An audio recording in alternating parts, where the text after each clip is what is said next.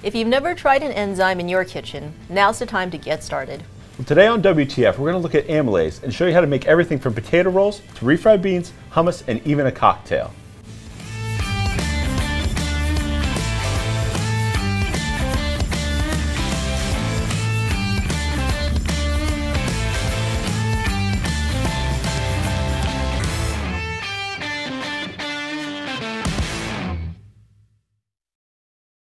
Hello and welcome to WTF, where we transform food here in the Modernist Pantry Test Kitchen. I'm Chef Scott Guerin. And I'm Janie Wayne, the owner of Modernist Pantry.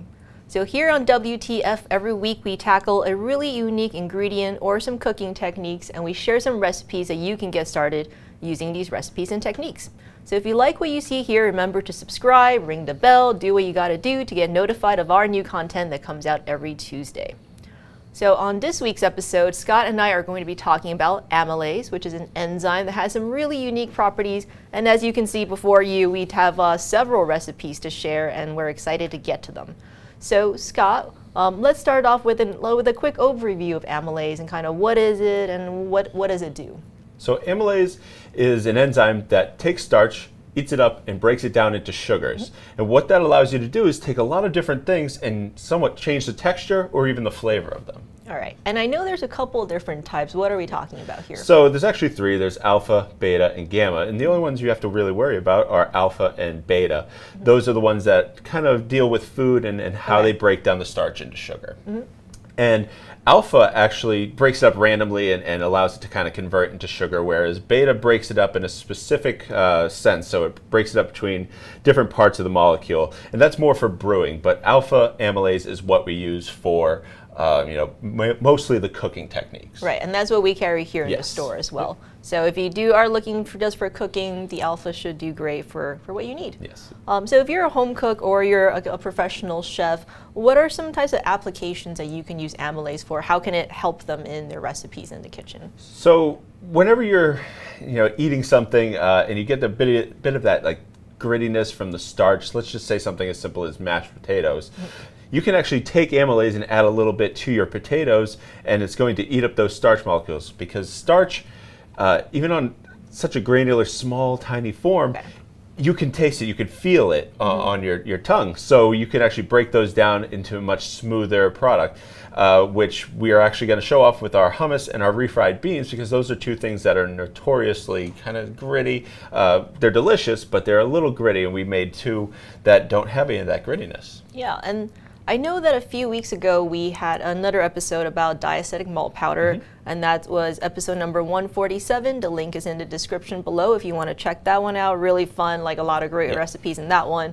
But I know that diastatic malt powder also contains amylase, and people are always wondering, well, can I substitute one for the other? What's the difference and the relationship between those two items? Yeah, so diastatic malt powder is made from sprouted grains that are then dried and ground into a powder, and then you take that powder, you add it to a bread or whatever you're adding it to, and it's going to do very similar things to what the amylase does. It breaks up those starch molecules.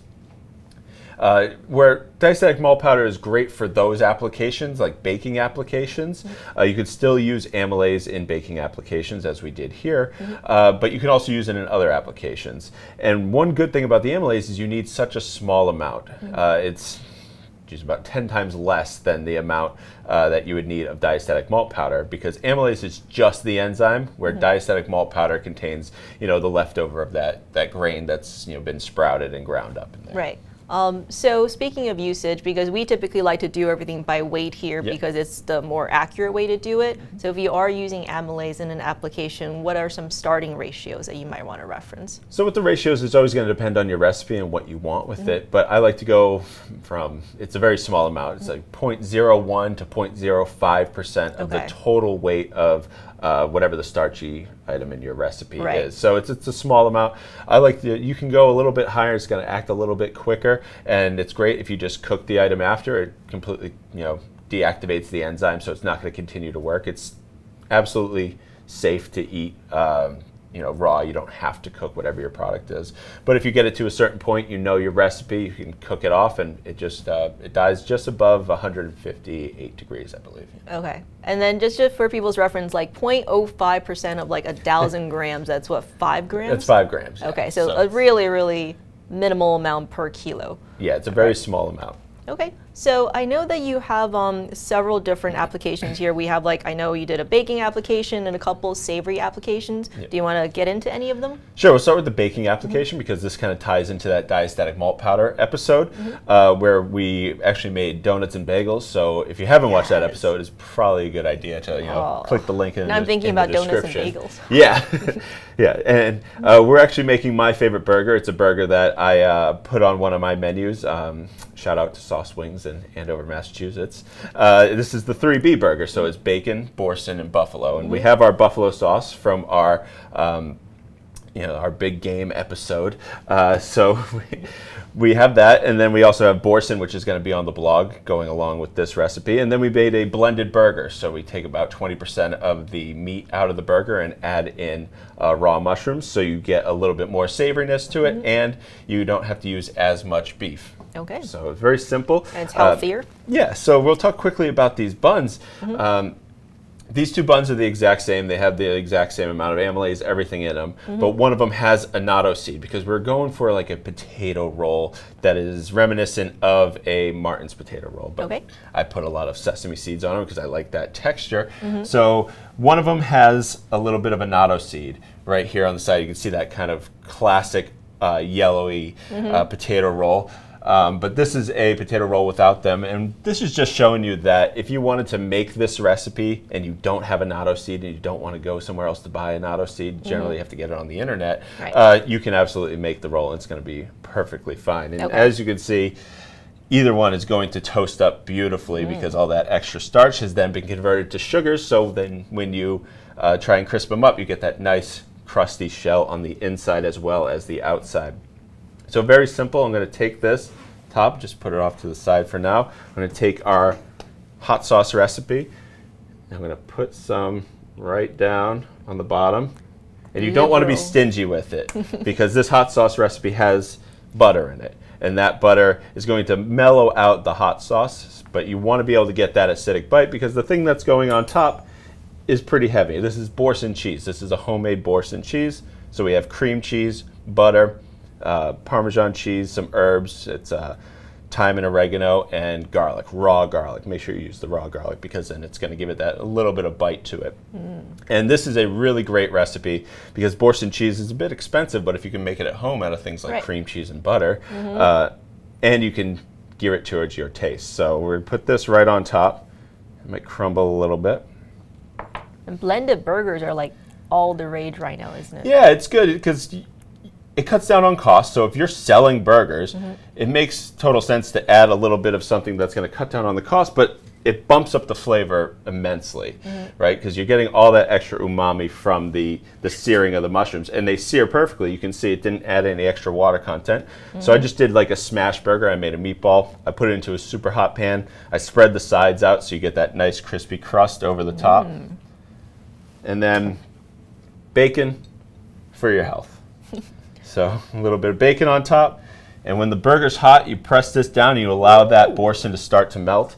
Jane, we'll give it a little bit because I just cooked the burger not too long ago, so let's give it a little bit of time before we bite into it. Okay, but it looks delicious. You want to. Yes. Looks like a, I would have to like, what did that snake just give it a good press. Yeah, you unhinge your jaw just to get a nice bite out of it, but it's going to be worth it in the end. Okay, that's awesome. I mean, it looks delicious. And I was all like, oh, the mushrooms make it healthy. It doesn't, but it's going to be delicious anyway. A little bit of healthy. Yeah. So a little healthier. Yes.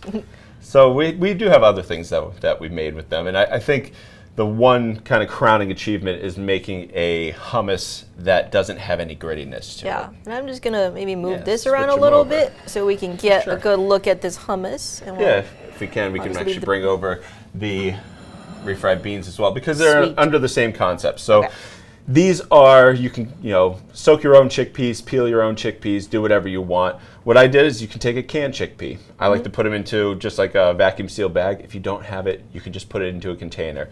But then you can take that bag and you just put it into a sous vide if you have it. If not, just cook it to about 104 degrees, so you're very slightly warming it up. And at that point, between 104 and 149, you can then activate that amylase and make it, thrive. And at that point, it's going to eat up those starch molecules, create the sugar. So this is a little bit sweet. Okay. But then you balance it out with your flavors. So there's roasted garlic in here. We garnish with a little bit of chopped fresh oregano, some olive oil. So when I take it out, I pop them into a blender, and usually you have to be kind of careful because chickpeas are very starchy, and those starchy molecules become gummy when they're blended. But this one I'm able to make into a blender, put the olive oil directly in, make a really beautiful tight emulsion out of it, and then we have a extremely stable, flavorful, smooth hummus. So Jane, if you wanted to try that now before you dig into your burger, go right ahead. So yeah, and while I'm doing this, so quick question about what you just said about sugars, right? So because the amylase is converting the starches into sugars and it makes things sweeter, if you're doing a recipe, should you cut back on the amount of sugar you're already using, or is it not significant? So with this recipe, there is no sugar that generally goes into hummus, but with this, the burger bun or anything else, you can keep the recipe the same, and you can just add in a little bit of the amylase. I wouldn't necessarily mess around with it too much because you want that even browning and everything, and you're going to get that from the amylase. But if you completely take out the sugar, it's going to affect how the yeast works at the beginning of the proofing process. So I would keep your recipe if you're just adding it to an existing recipe, but if you're developing a recipe and you find that it's too sweet at the end, then definitely bump it back. Yeah, and this is really simple. Like, I personally actually don't love hummus. Like, for the exact reasons that you're talking about, I find it to be gritty and I find it to be gummy. Yes. And this is like neither of those things. It's so smooth. It almost feels like, I want to say like a mousse or like a cream, right? Like, it's really got that really creamy, it's from the emulsion too, because you're getting that olive oil directly in there, and there's no grittiness. That's the biggest thing with that, is that it's just not gritty. And usually hummus, especially made at home, you don't have to cook these beans, out of the can. You don't have to cook them more to kind of break it down. You can just add the amylase and just heat it to a low temperature for about an hour, hour and a half, and then you can go on and make your hummus. Yeah, I mean, I love it. I would eat this hummus like all day long. And the same concept goes for these refried beans. Now, you don't have to take a big spoonful of the refried beans, but if you were adding it to something, generally it's dense, it's very dry, and a lot of people don't like it for that reason, because it's kind of like a paste. Granted, we have to melt a lot of cheese on top of it, get that fat in there so it moves around. But with this, it's a nice, smooth refried bean that you can put on. You can make like a queso fundido or something like that. With the refried beans, you can make a bean and cheese burrito, which we actually made yesterday just for fun. And so you can do this and you get that nice, smooth texture. And this one actually gets a little sweet, so we bumped up the salt content and just a little bit of the acidity that we added to it, just so it's not a sweet refried bean. Right.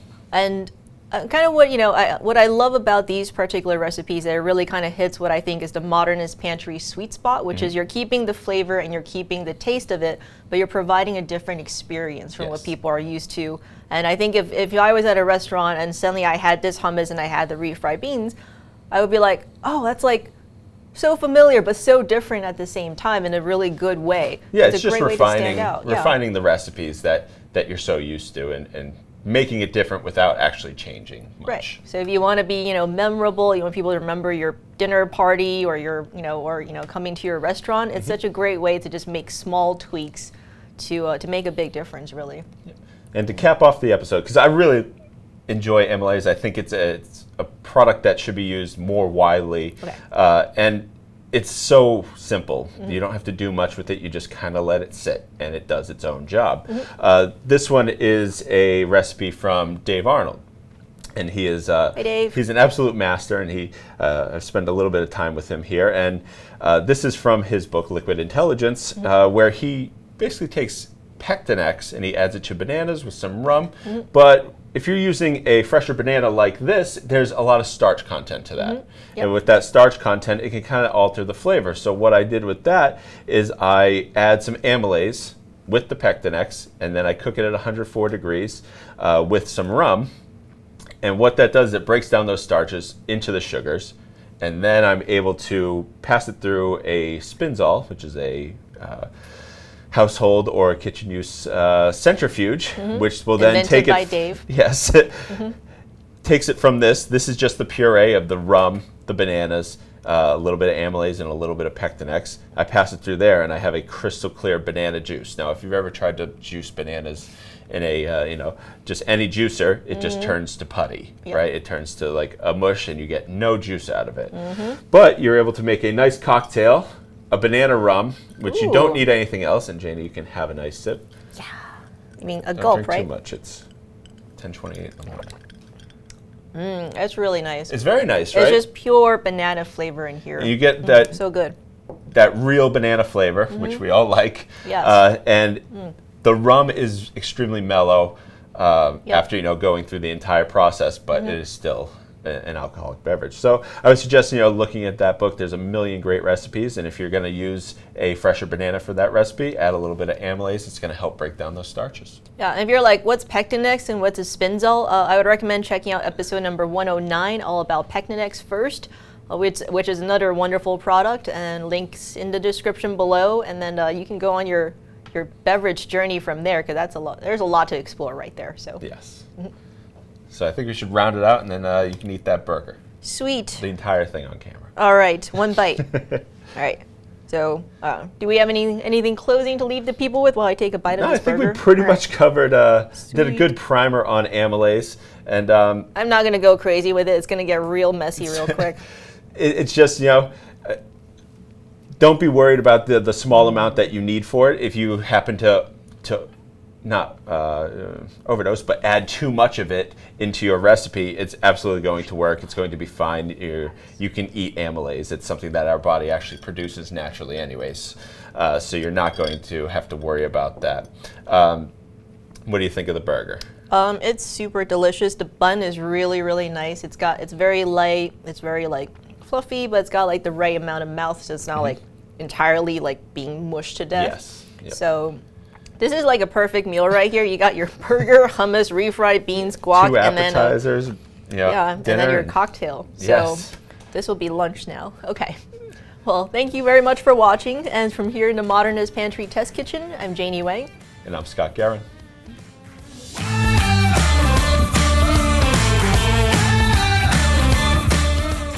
Thank you so much for watching. If you haven't already, like, comment, and subscribe. And turn that bell on because it notifies you when we drop a new video. If you like any of today's recipes, go to blog.modernistpantry.com. There you'll find recipes, Ask a Chefs, and tips and tricks, and more. And if you have a friend who you think would like this video, share it with them.